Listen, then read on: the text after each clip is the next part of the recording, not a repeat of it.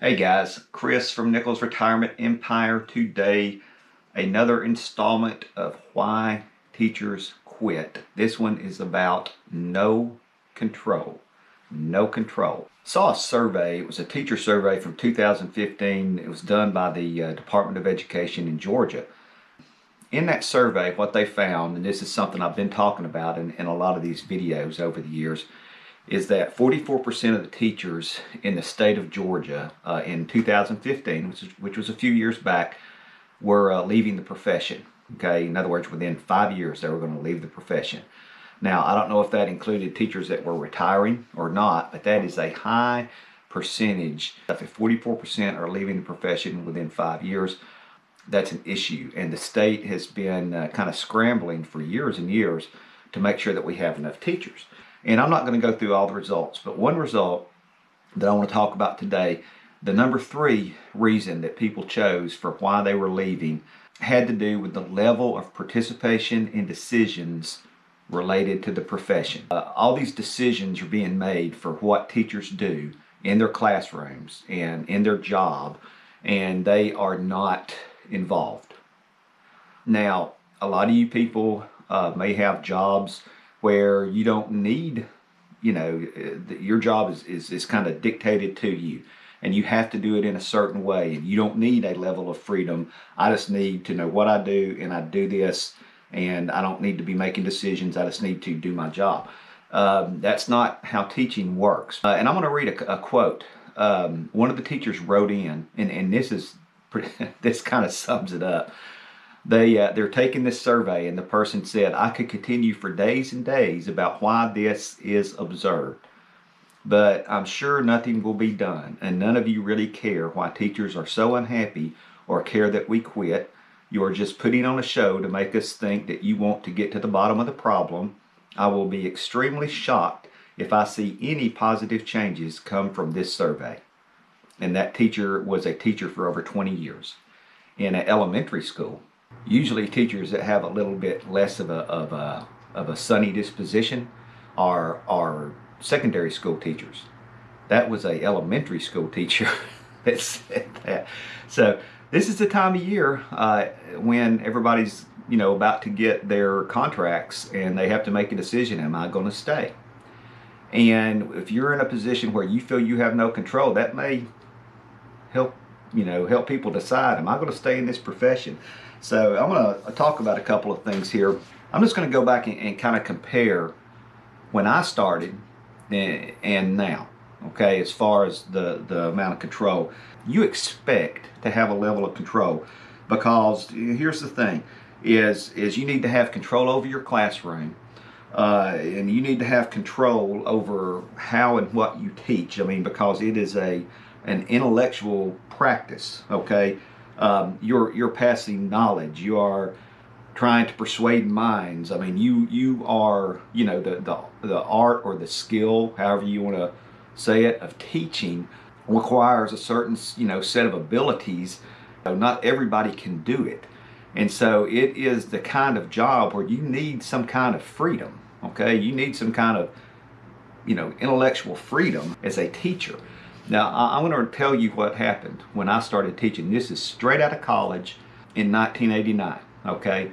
And I had no experience whatsoever teaching other than student teaching. We didn't go out into the schools like they do now. We didn't have a lot of practicum experience and stuff like that. We just had student teaching, and we learned how to make lesson plans.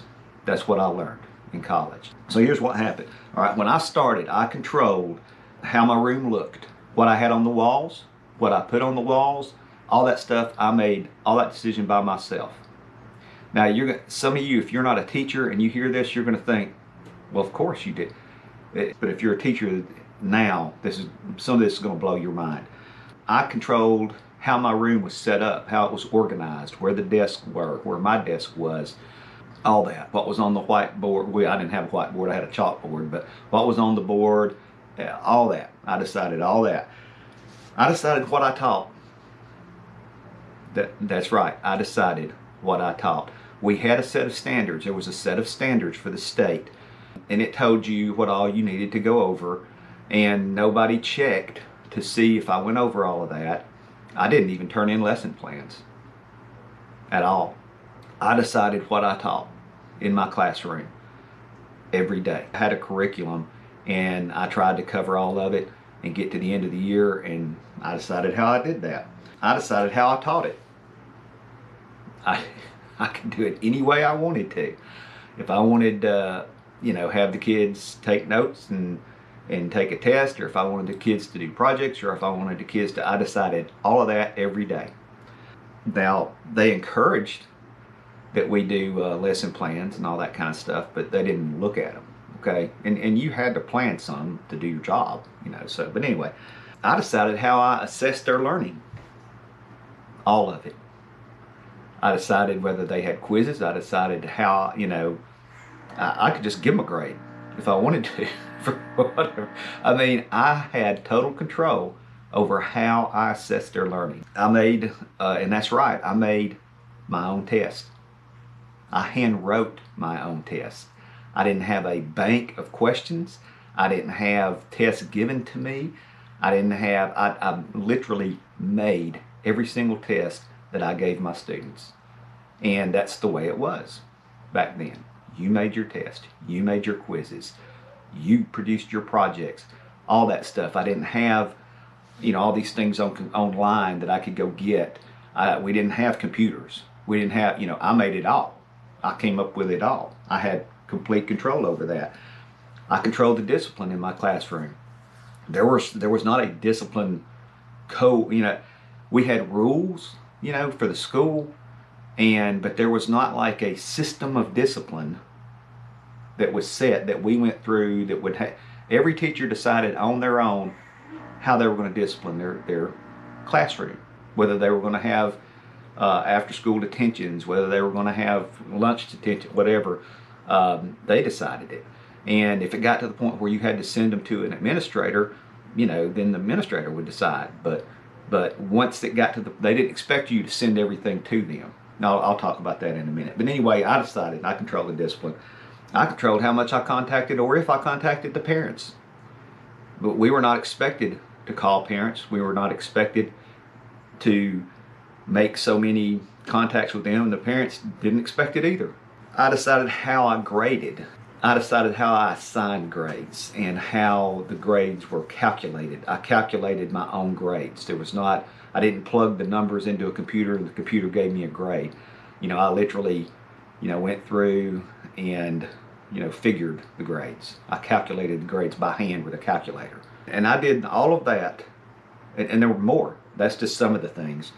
But I did all of that all by myself, without help from another teacher, without help from an administrator, without help from any kind of guidebook or any kind of, I just did all of that.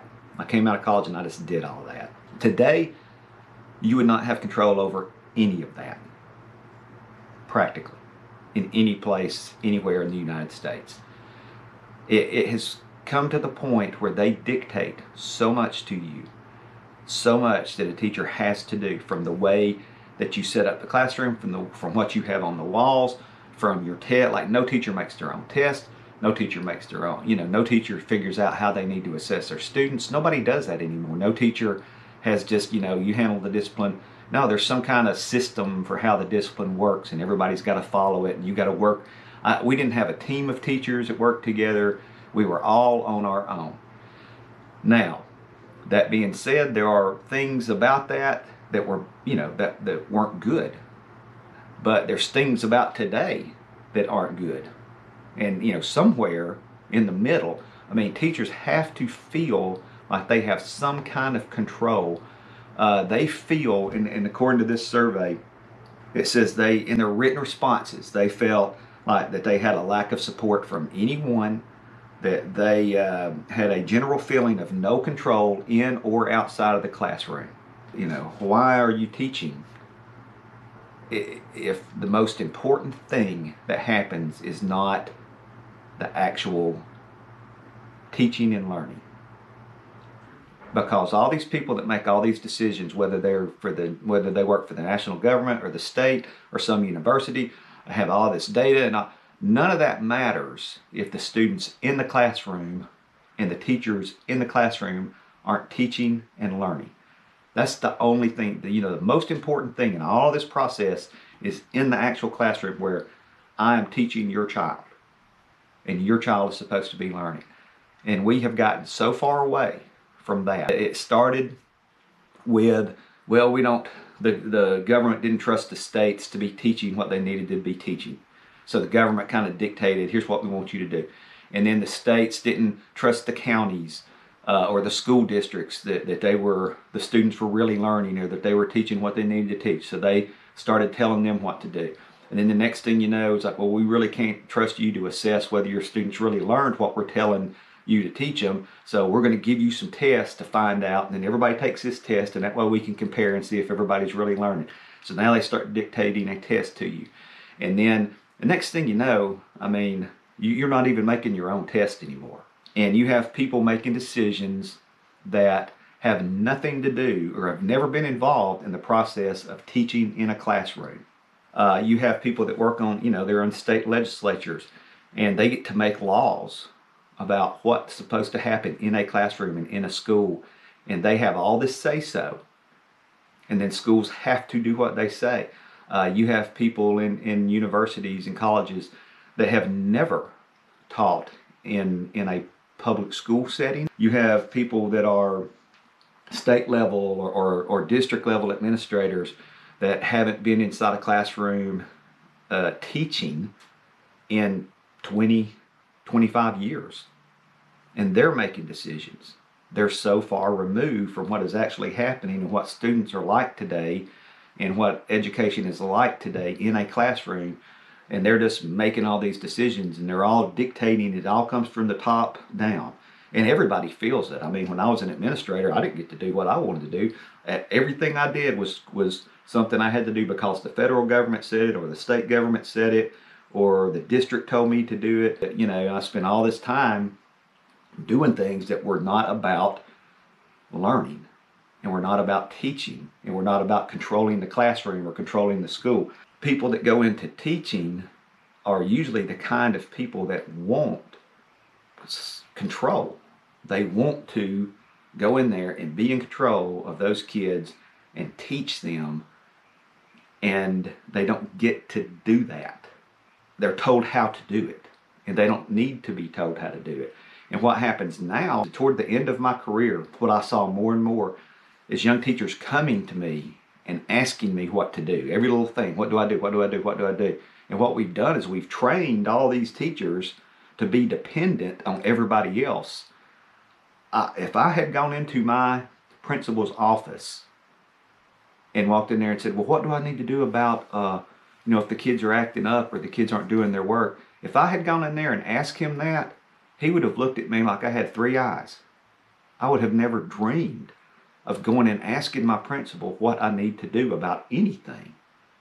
I didn't even ask the other teacher. I just did it. Now we've kind of crippled a lot of the people coming out of these schools now, that they depend on you just to tell them every single little thing to do. They have no, concept of I can do what I want, and they can't. I guess they shouldn't have that concept because they can't.